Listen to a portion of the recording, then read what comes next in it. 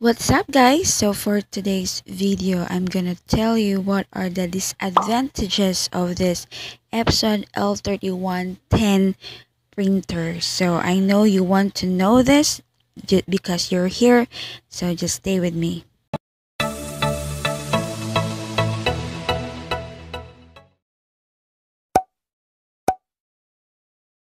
So first guys, regarding with the photocopier of this printer, it's analog. So since it's analog, we're going to manually press this button here.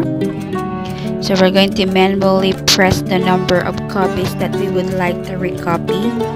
So the disadvantage of that is if you're going to recopy a lot, then there would be instance that you will miscount it, since there's no screen provided here on how many numbers of copies that you would like to recopy. And also, if you're going to recopy a lot, then in the middle of copying, it will stop by itself. It will pause for at least 30 seconds, I guess. So, but it will just continually recopy though. And then we are only allowed to print 30,000 copies. So if we reach that limit, then we'll have to bring this printer back to their center in order for them to reset it. So it will be really hassle, but since this printer is programmed that way, then we can do nothing about it. So we'll just have to bring it there. But this printer is just light, so it will just be easy for us to bring it there. But still, it's a hassle, right? But the advantage of this printer, it provides a high quality. As you can see, it provide us a clear copy, right? So we're gonna try this photo printing of this printer. So we'll have just to make sure the right information here about the size, and make sure you choose the photo paper. And then we're gonna try what would be the outcome of this photo print.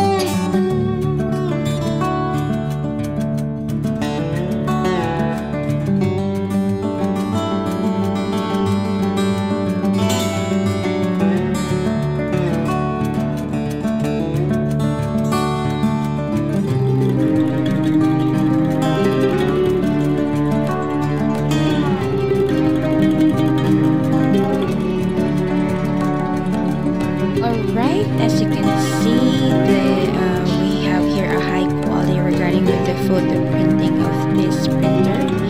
But since this photo paper is so thick, then we should seldomly use this type of paper.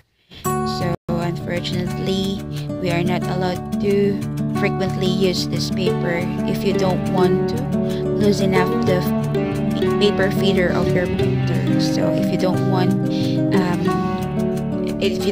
a lot of paper to be eaten by this paper, then you have to seldomly use this photo paper here.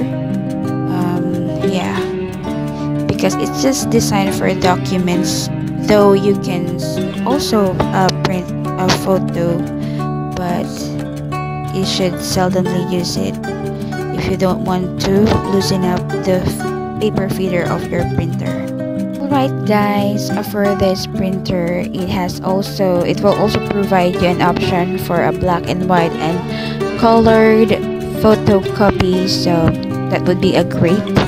In total, this printer has a good performance, though of course there's a disadvantages, but it has a good performance printer. So that will be all for this video, and thank you for watching guys. So let's all be well. Bye.